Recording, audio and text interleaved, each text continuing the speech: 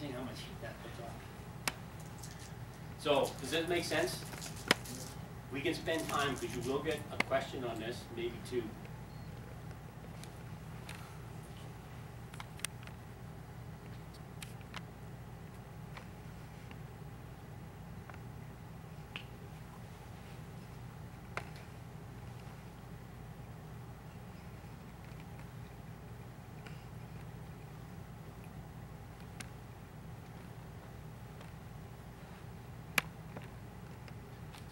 So the hypotenuse is always this side, opposite to the 90 degree. Square this side, add them together and take the square root of this one. You'll be able to figure out the hypotenuse.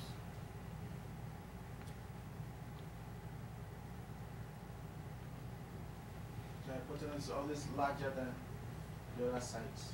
Yes.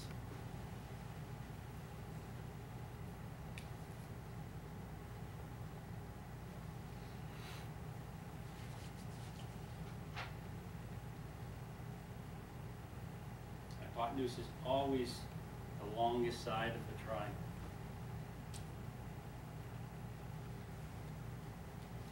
Which comes back to the point, when you think about that, always remember, when you go back to check your math, if you're checking your math at the end of it, and you work it out, and it is ever less than one of the other two sides, you know you made a mistake.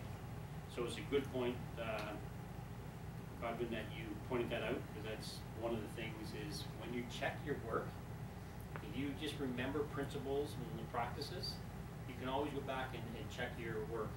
And a lot of times you can just sort of in your mind say, if this side is, and that's why I remember 3, 4, 5. So say it's 6, 8, I know it's going to be 10 or whatever, I can, in my mind I'm going to say, my answer should come up to about 10 or 9 point whatever. You start doing that, I know that's my biggest number. So when I finish, I go back and look at the two sides that I knew. This hypotenuse better be a larger number, because if it's smaller, I did something wrong.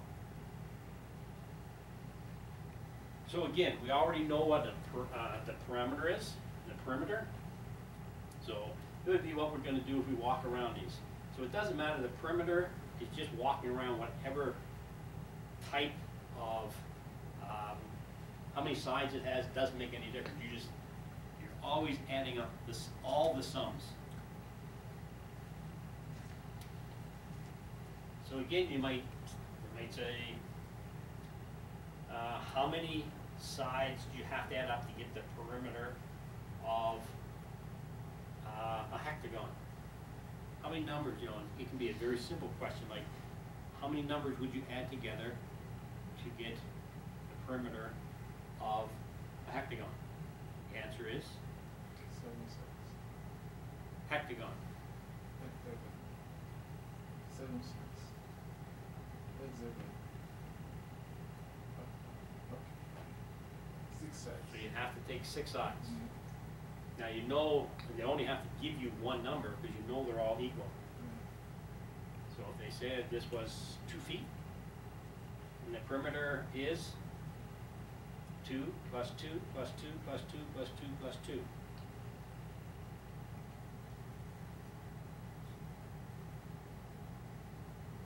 Be the same on a triangle as long as it's an equilateral triangle. If it's the other ones, these could be all 3 different measurements. These could actually be all different measurements too. It's just that you add, it has to have a sum of whatever it is. But as long as you know an octagon is 8, hectagon, septagon, pentagon, just know how many you're going to. So it's just the shape. You're not doing anything with the area. You're just looking for the perimeter. So again, squares doesn't really matter. A square, when you add the 4 sides up, you're going to end up with 360 degrees.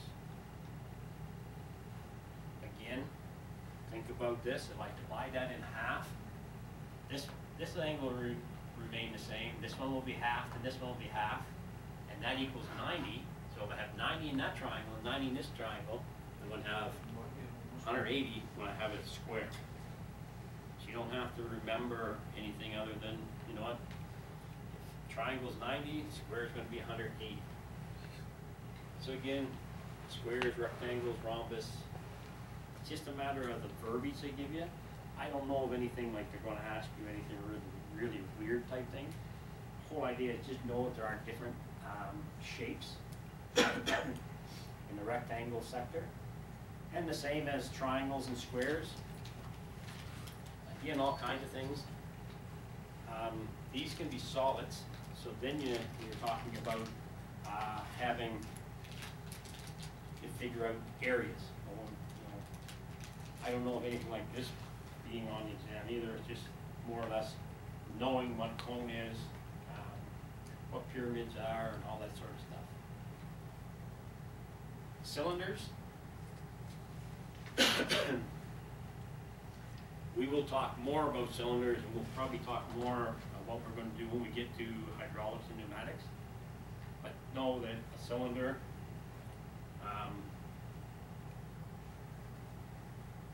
can be a tank, doesn't have to be an actuator of any sort, it can be just a round tank.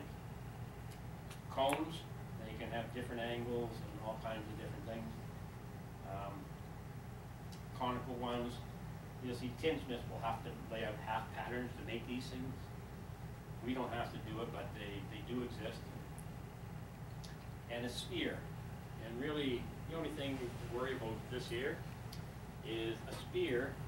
It's just a circle in all dimensions, 360 degrees around one center point.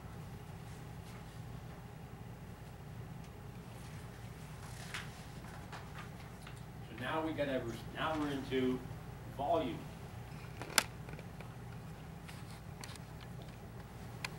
So again, we want to know about volume of a square tank,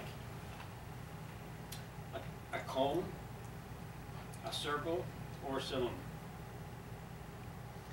So think about what we know about what is volume. Volume is just how much liquid or gas or whatever you put in here will this actually hold.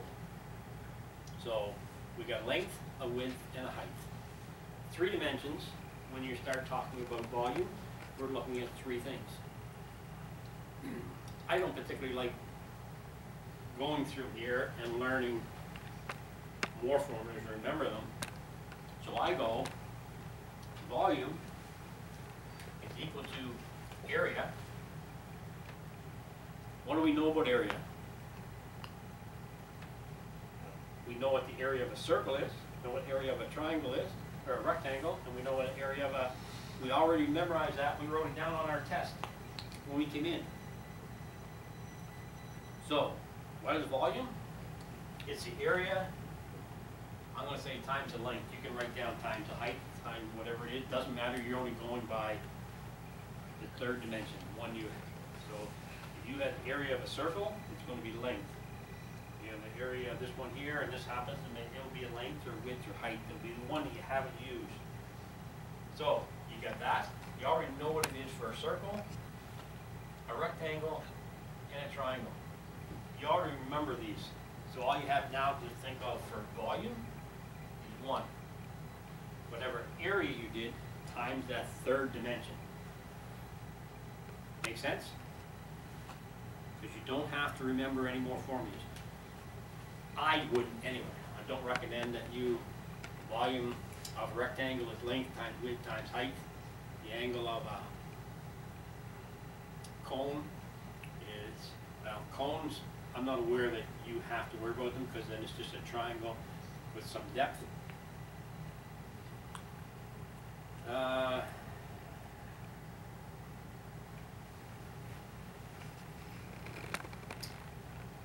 Volume of a cylinder, you've taken your area of the circle and you've added the length to it. So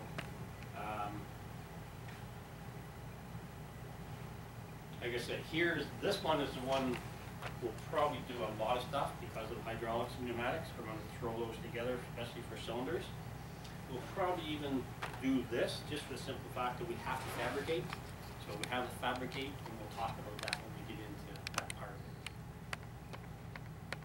But remember, volume is just the area that you've done, and you add the 3rd dimension. Make sense? Yeah.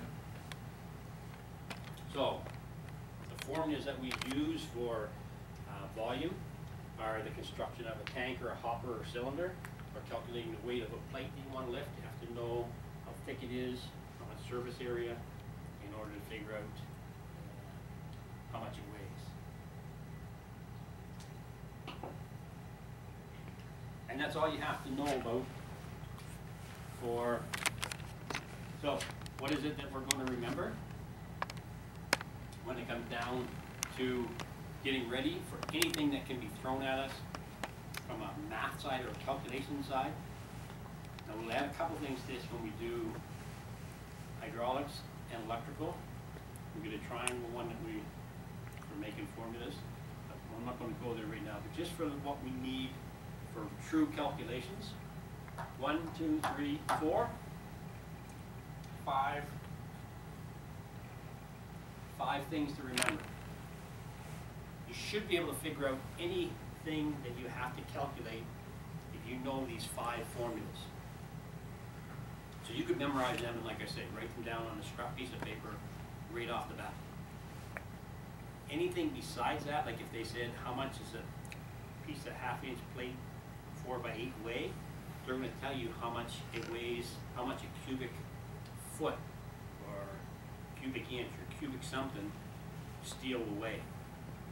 You have to figure out how many cubic feet it is, multiply by whatever that is. But as long as you can figure out the volume, they'll give you the information in the question that says how much That's it's a given, I mean, you gotta give it a Yeah, you're not expected to know weight of steel. weights and all the other sort of stuff. So really, if you know these, you should be able to do 99% any of the math questions they'll ever ask you.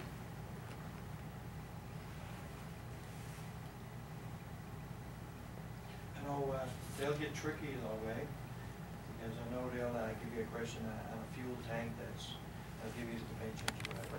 You gotta work out the volume, but the key thing is they'll say that's half full. So you wanna keep an eye on it. Yeah, and that's the type of information they give you. They'll give you all the stuff, and they'll say it's half, 3/4, a quarter full. You gotta remember to divide by 4 or whatever. Read the question. Now, you probably get sick of me saying this, but the best information or the best I can advise you to do is, as you're doing your exam, have a blank sheet, cover the answers, read the question once. Before you look at the answers, read the question the second time to understand what's written there. Because exactly what you just said, they're going to give you a piece of information that if you take off and just do the calculations and just do straight calculations, you'll miss it. Alright, the question is 135 questions. What the question that is for the exam? It's 135 questions. Oh yes, you're For how going to many have. hours?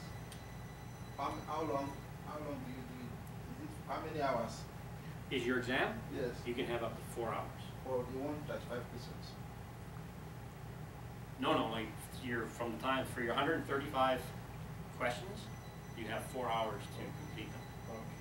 Out of that, there's probably, I'm going to say maybe 10 calculation questions. And I'm guessing, I have no idea. Okay. But you will have just plain calculations, but you're going to have one like building a tank or weight of a sheet, a tank, another one for a tank to watch, and we'll talk about it is, if they tell you that the tank is enclosed, you have to have enough metal to close it off, to put a top on it. So if you read it and just say the tank, a lot of times people will only think of the 2 ends, the 2 sides and the bottom. And so if they say how much metal you need to fabricate a tank 4 foot by 8 foot by 10 feet, if they say it's an enclosed tank, or they say right off the bat, an enclosed tank is measured blah, blah, blah, what is it, what material do you need to fabricate that tank? If you don't know that it has a top, you're going to be off one side off. You'll have 5, you're adding 5 sides together instead of the 6th. So you have to take the information that they give you, and it's not that they're trying to trick you, they give you the information, but if you try to read the question or you feel under pressure or time limits, you'll miss that information, And if you read the question, I guess I'm jumping ahead, but when I talk about preparing for the exam and when you do an exam, if you read the question twice, you'll get 10%. Studies show you'll get 10% more by reading the question twice. Because there will be at least 10 questions on there that you're going to jump to conclusions to, and you will answer the wrong question. And they will provide you with the wrong answer, knowing that if you miss the top and don't put a top on it, they'll give you the 5 sides. They'll give you an answer for figuring out the 5 sides. So you have to read and go take every piece of information. That's why I say, draw the crane, draw the little stick person, put as much information on that thing, and then think about, okay, I got this problem, I've gone through it, I've got all my information, what do I know from others, not just what they gave me, but what do I know about a triangle or a square or a rectangle or angles? Think about all the things that you know exist. If they didn't give you certain information, don't panic, because it is in that question. Just be careful, and if you have to read it 3 times, read it 3 times.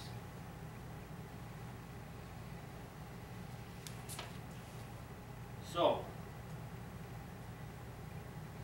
does that make sense?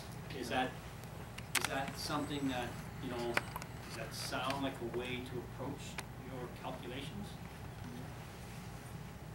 Is it simplified? Do you find that complicated? Is there anything there that we want to go over? Because you should have these 5 down. Actually, there's 6. 1, 2, 3, 4, 5. You should have 6 down. Should be very comfortable and know how to come up with this. So if you want to add this one, you can add this one too. You know, you can figure it out. It's not something they have. You should make sure that you're comfortable that a triangle is just half of the square.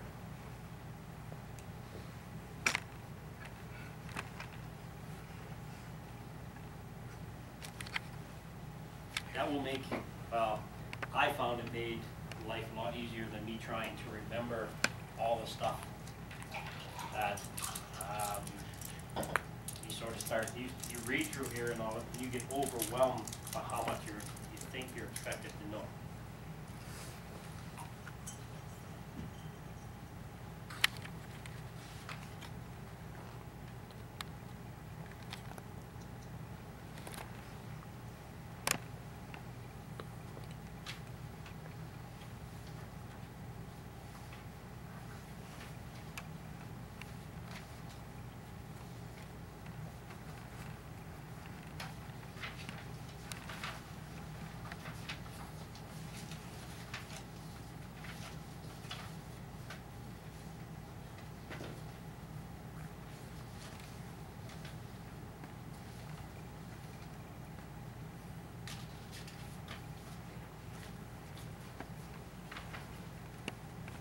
Okay. You comfortable? You know all that stuff that's on the board? Good. It's going away.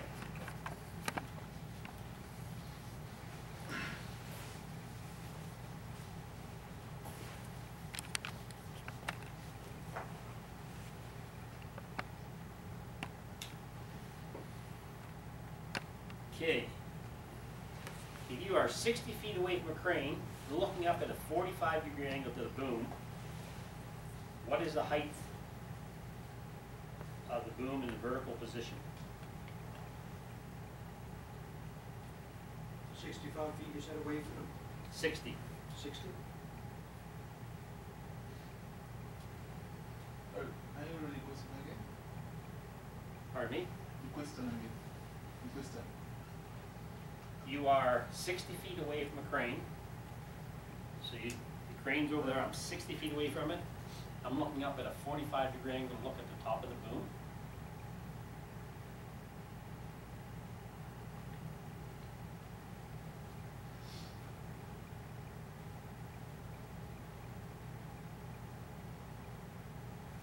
How high is the boom?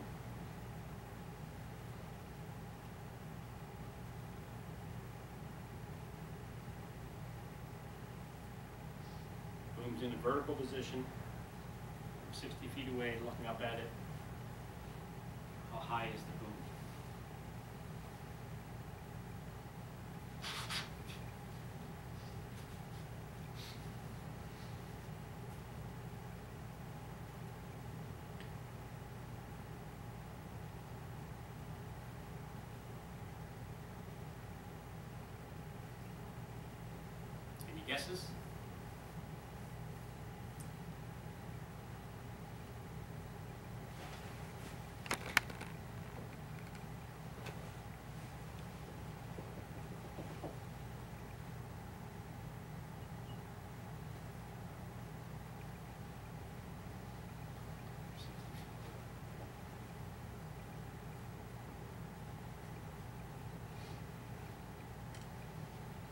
Okay, did you draw your information, what they gave you? You got a crane here, it's in its vertical position, and you're standing 60 feet away from it.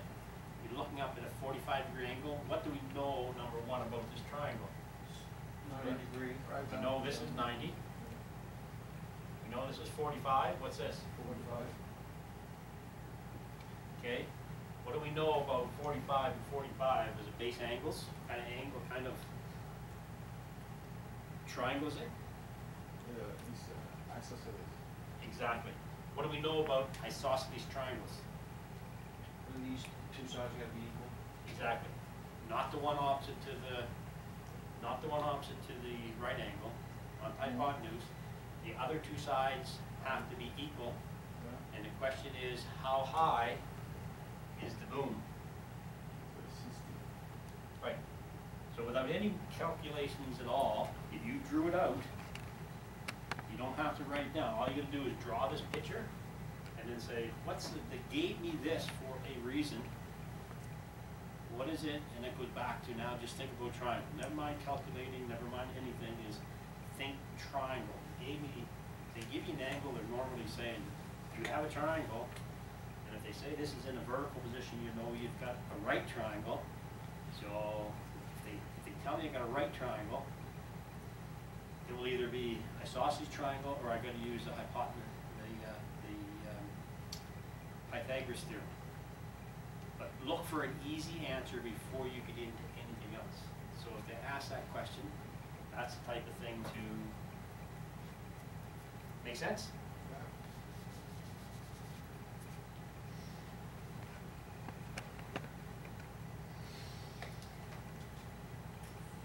You need to shim a pump. You determine that it requires a 64th of an inch, 1/8 of an inch, 3/64 of an inch, 5/32 of an inch, and 1/2 an inch. What's the total amount of shims you just put under the pump?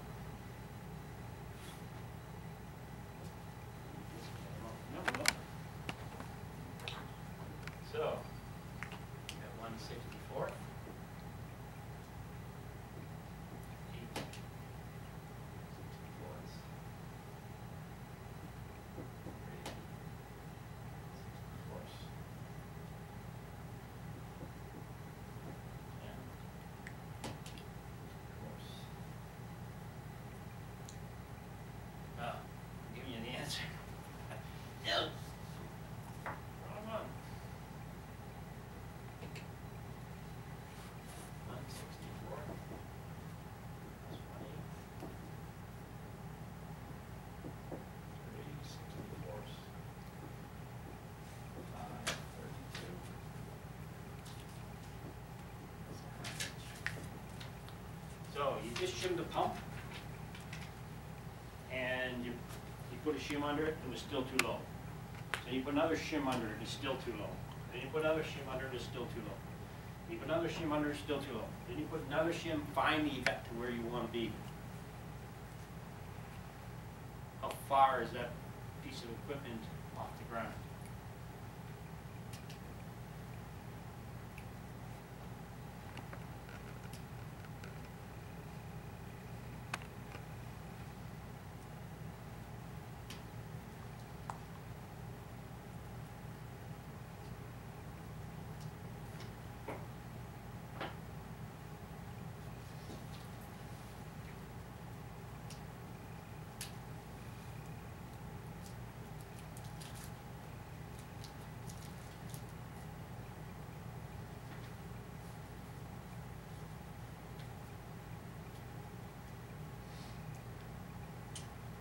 So how do you think you would do it?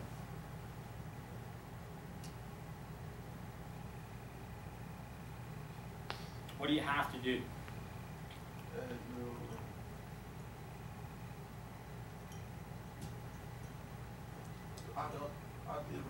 How do you add fractions together?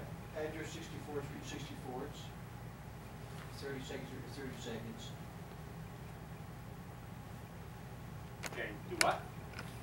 You could add your 64 3/64ths.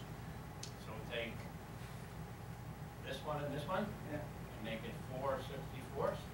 which would be,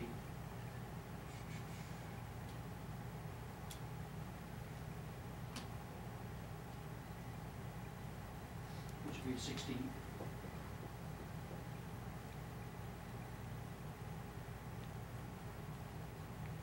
So if you wanted to know your half inch or your 16, non-16s if you wanted to, or you could just add on your 30 seconds. No, we only got 1/32.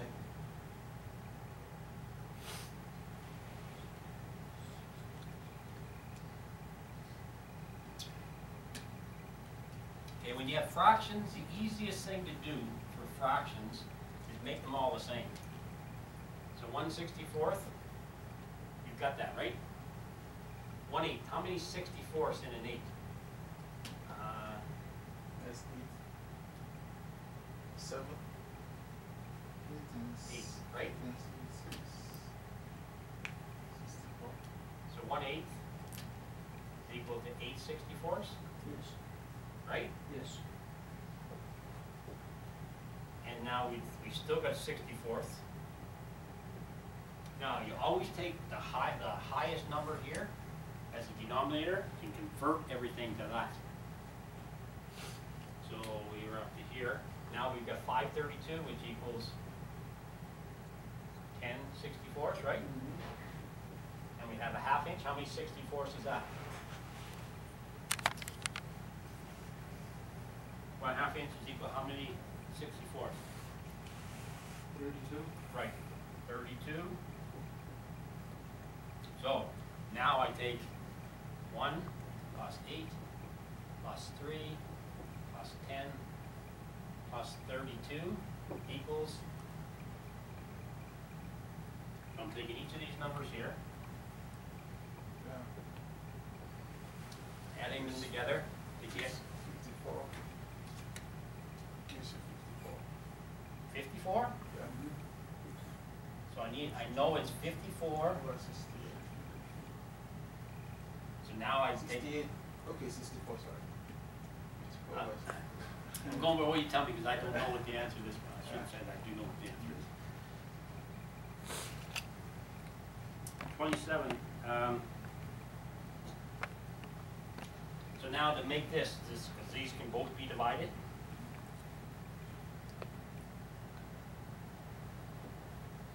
So if I divide this by 2, it gives me 27. So if I divide this and this by 2, can I divide this? Because so if you could continue to divide by 2, I would do it again. Can I put 2 into 27? No. Right, so this is my final answer. That's as low as I can go. Right? Yeah.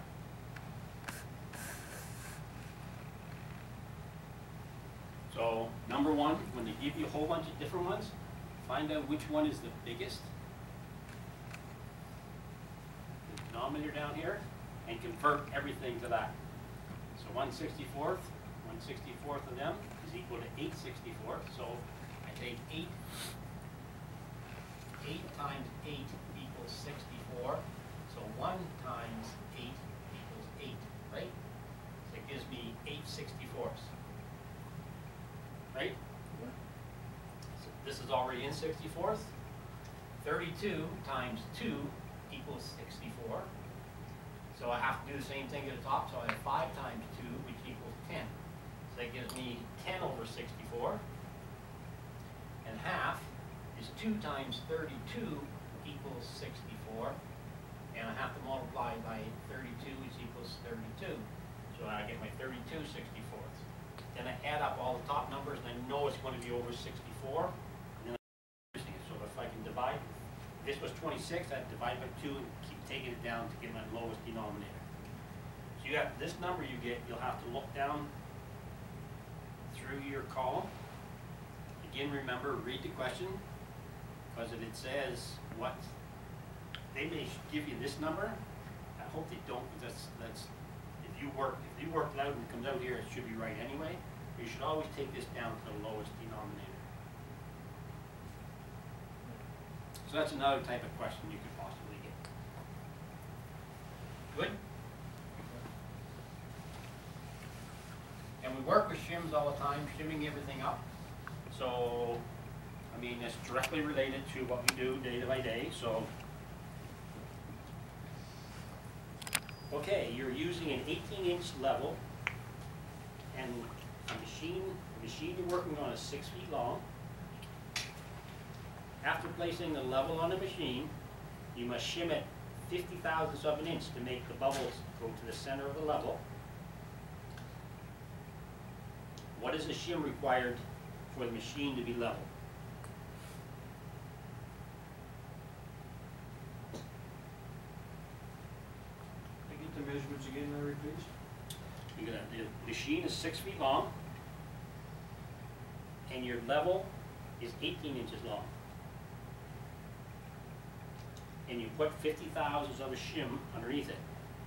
So, we got a machine base that's 6 feet long.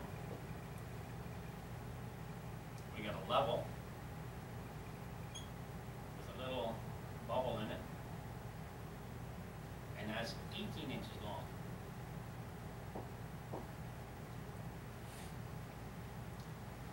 And when you put the shims under it, you have, did I say 20? 50 thou. So 0.050 inches worth of shims.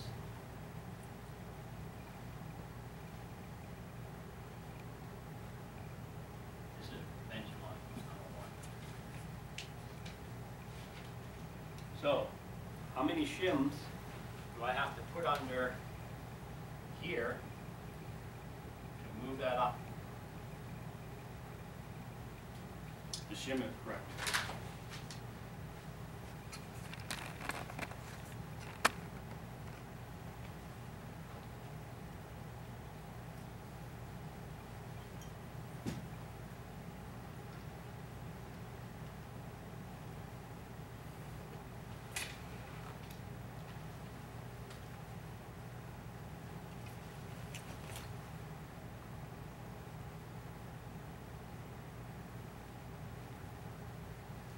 Any guesses?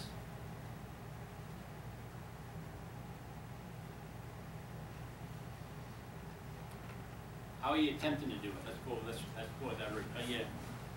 Goodwin, how are you trying to do that? Yeah, I don't really have the idea of going about it. Because So what principle are you using to come up with the answers?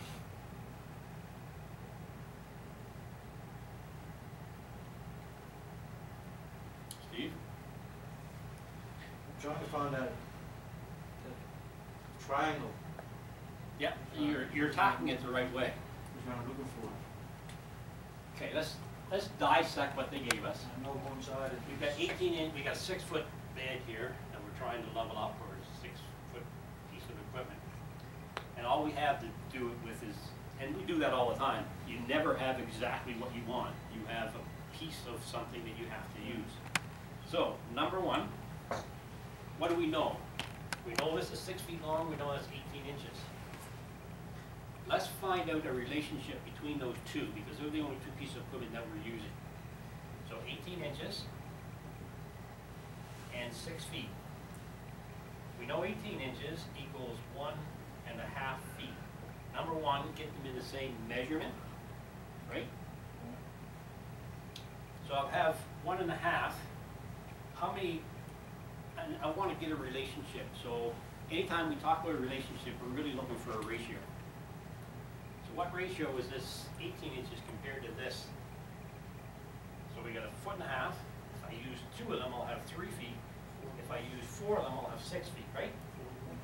So I got a ratio of 4 to 1, right? Yeah.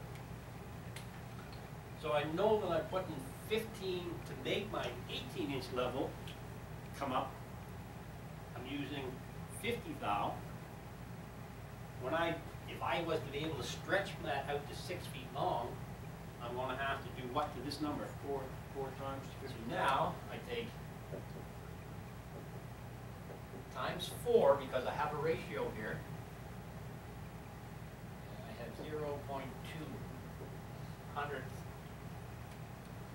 now that, again, a lot of stuff we're going to do, we're just going to talk about ratios.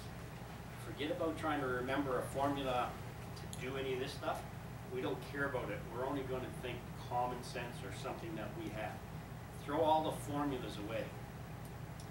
If somebody wants to remember all these formulas, I can get them for you.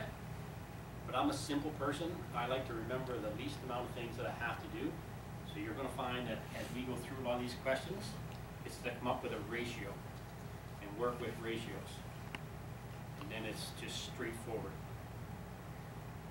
If for any reason you want to know what kind of formula you come up with that, there are long formulas, but if you want to remember all those, I suggest do it the easy way. Just cheat a little bit. And so does that make sense? Yeah. Is that an easy thing to do? If you see another question like that, if you're shimming something and you have something and it's not the same distance, and this might not always come out exactly 4 to 1, it might be 4.5 to 1, whatever the ratio is, use a ratio, and then with the information, again, read the information, know what you do have for stuff to work with, and then figure out what they're asking for. And if you can do this, think ratio. Before you do anything anywhere, think, can I make a ratio out of this and figure it out? Because it could be teeth, gear teeth, run speed, could be anything. And there are formulas for every one of them. I don't think you want to write them all down when you going into an exam, or even worry about that, because that clouds your head with a bunch of stuff that you don't have to remember. You look a little bit confused, or you look like you have a question. Is that? Is it possible for us also to know the formula in case, just to know the formula we can use? Because when I look at the question, no, I'm not used to this kind of question. It just look a little bit confusing to me.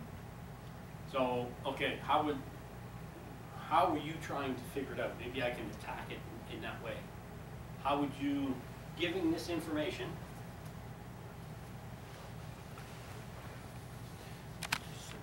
this is the information you have. Excuse me, Larry, now, this would be the same kind of thing if on software, right?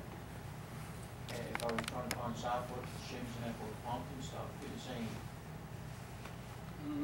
Not really. Okay. When you get to alignment, it goes off in a different direction for alignment. So, yeah, would be just for, you have a base and you're putting something on it. You know you have to shim it up. How would you shim it up? And trying to come up with a quick, easy, because you only have an 18-inch. The ideal thing if you had a 6 foot, if you have a 6'1", level it up, you're all set. Most people would take that in the field, but they're not saying you in the field. They may set that right in the middle, start jacking up, put all your shims here instead of under the level.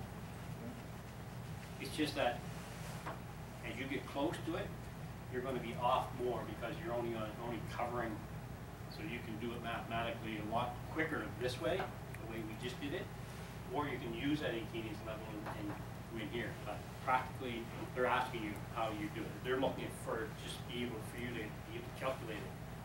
But go ahead. How would you tackle that with that information? For me, I was looking at maybe we use the formula for the triangle, the area of the triangle, something like that. Oh, sorry, the area of the square. The area of the square. That was what I was thinking. I wanted to use before.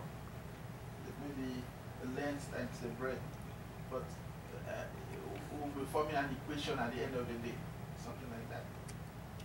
Maybe for example, if I want to. So you're thinking about taking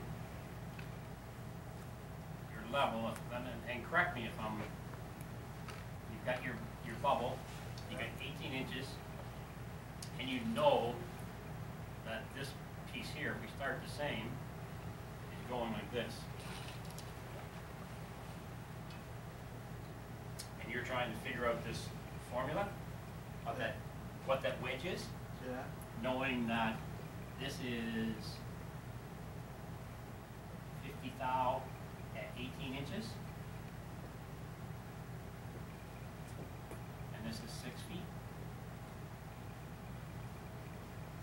For me, I will want to say maybe okay, converting 18 inch to make it equivalent to 6 feet. I would say half. There's 1.5 feet times x equals to 6 inch. Something like that. Will I be right if I do that route?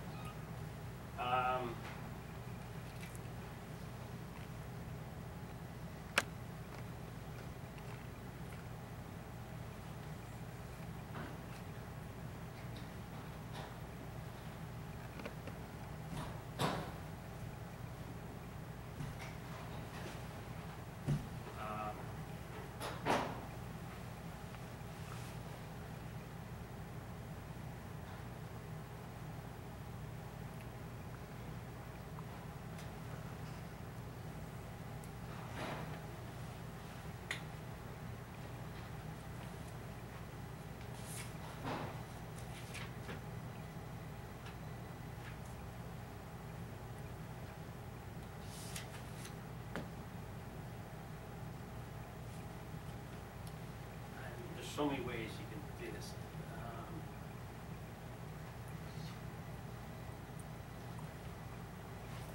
You can figure this out.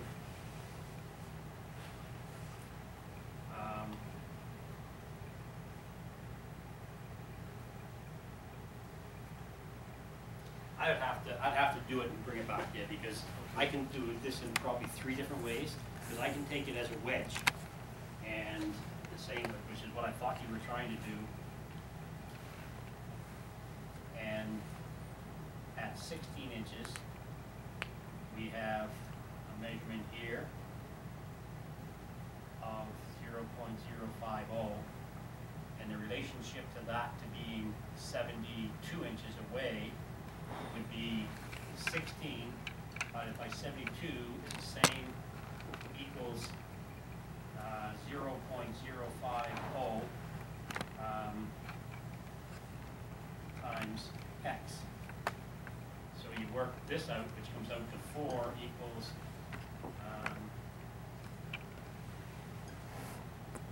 this now becomes your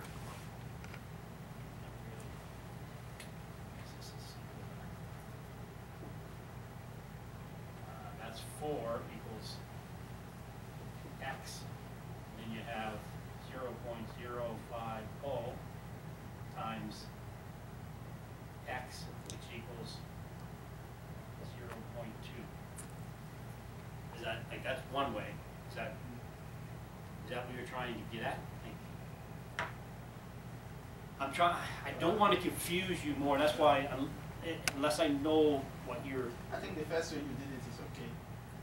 Because you can make this, because you know this, you know the length of that, you have to change that. One of the things that you always look at when you're doing any kind of calculations is this and this have to be in the same. So you have to take this 6 feet and make it into inches, or you have to take the 18 inches and make it into feet. The most important thing, because you'll come up with something wrong, if you try to use 6 and 18, you will throw yourself off. You won't be able to come up with any calculation. So number one, you have to, here, make them into inches. And the other way we did it is we made 1.5 into 6, again, which equals 4 to 1. This is equal to 4 to 1. There's lots of ways you can do it. Formula-wise, you're doing ratios. When we get into other things, you're going to have driver over driven times teeth minus x and all that. I'm trying to get away from that because that's another formula. When you get into write the exam, no one will give you that information. You have to have it in your head. So if you want all these formulas, I could probably provide them. I suggest you don't go that way because you will not get them on the exam. If you do formulas, it has to be in your head. So I can give them to you. If you are very formula thought pattern, I can get you a whole bunch of them, like a few pages of them, of the ones you need. I'm trying to get away from We can still that. have it in case, just to have it as one of our. Thing is, you can't take it with you. You can't take it Yes, with you. just You have to memorize them. Yes. So, But you know, when you work with it, when you make a solve problem with it, with these formulas, it gets to stick in your head more fastly than just knowing them. But working with them on with problems, solving problems with the formulas will really help when you know the formula. But if you don't know it, you may not really know what to do. and I don't know it off the top of my head because I don't use formulas. Yeah. I never have, but I can provide you with formulas. Matter of fact, in your book, let me look it up because I'll have to go back. But you have Okay. in that book, I'm going to say that there's a pile of formulas in there, and you can memorize them if you want.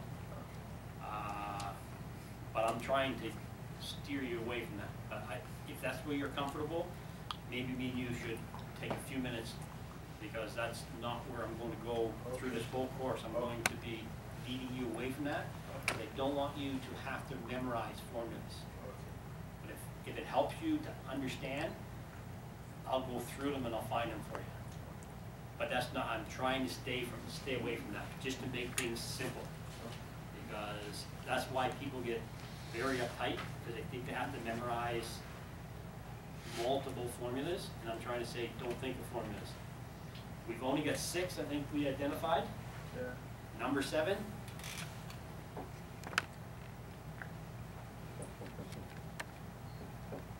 You have to understand what a ratio is. And that's going to apply to a lot of your questions. There's formulas for each one when we get into speeds of gears and gear trains, speeds of belts, speeds of pulleys, distance of belts, and all that stuff. And there's a different formula for every one. But if you make them into a ratio, you can solve all the problems. So you can remember one thing, or you can remember 30 or 40. And that's why I'm trying to lead you to stay away from them, but I will find them for you. So until you're satisfied, maybe at the end of the day or lunchtime or whatever, I can go through here and I can show you what's going to come up in each of the sections, and you can say, yeah, I'll do that. You can highlight it in the book. You can go that route. But I'm going to try to get you only think in this. I'd like to change your thought pattern, because it will take you down the road and you can calculate hundreds of things compared to trying to find a book in a formula. So, like I say,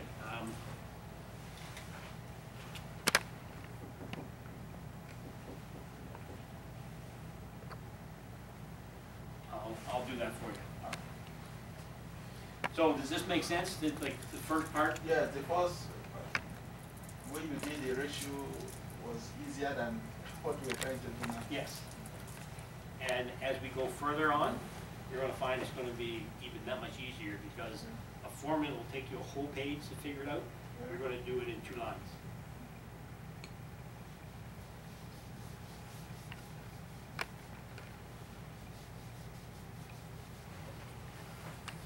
Whatever it is.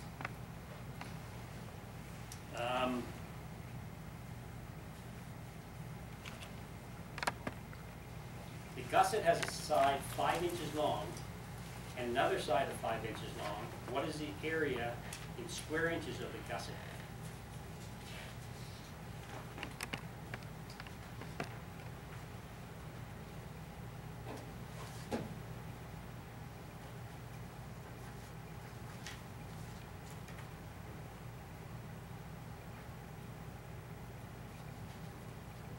What was the measurements again, Barry? Sorry about it. The gusset is 5 inches, has a side 5 inches, and the other side is 5 inches. What is the square area? What is the square? What's the area in square inches?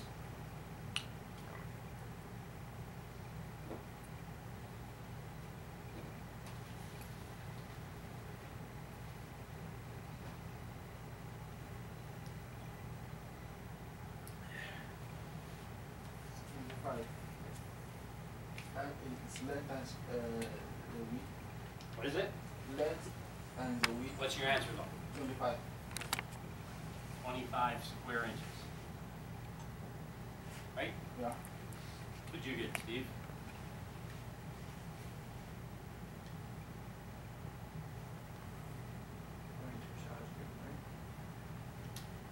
Yeah, I'll go with 25.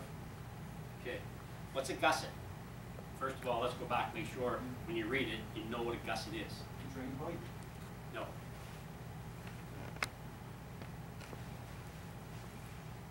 Gusset's something you weld in to strengthen, like a tank. Say this is a lip of a tank. And you have a platform. A gusset is something that supports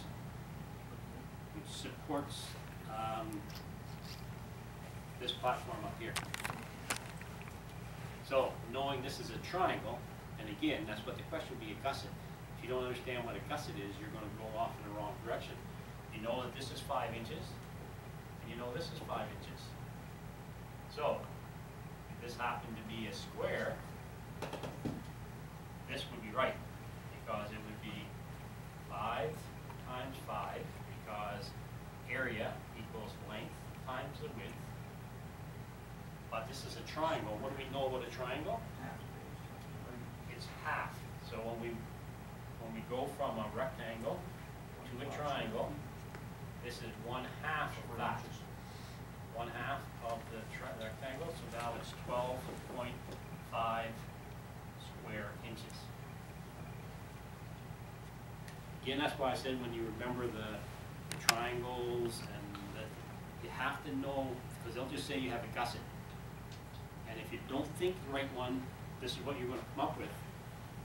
And you'd be right as far as figuring area of a square, but a gusset isn't a square. It's only it's a piece of steel, rectangle you put in, and your strength in anything is making a triangle is your strongest design.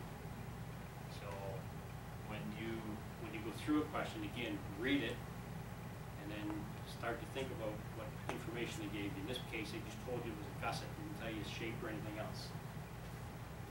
Okay?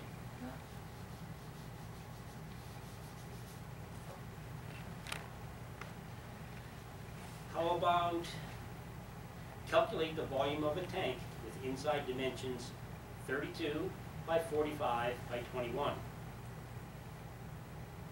So we're looking for the volume of the inside of the tank. So we're going to fill the tank up. How many cubic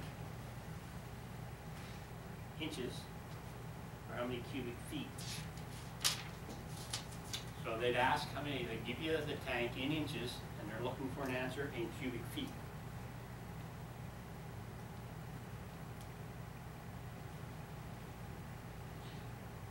What was the size of the tank being married? It's 32 inches by 45 inches by 21 inches. 32 by 21 by 45? 32 inches by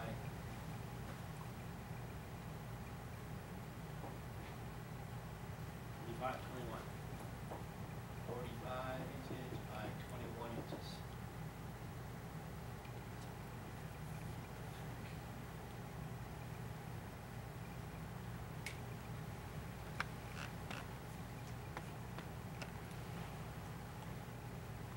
So you're looking for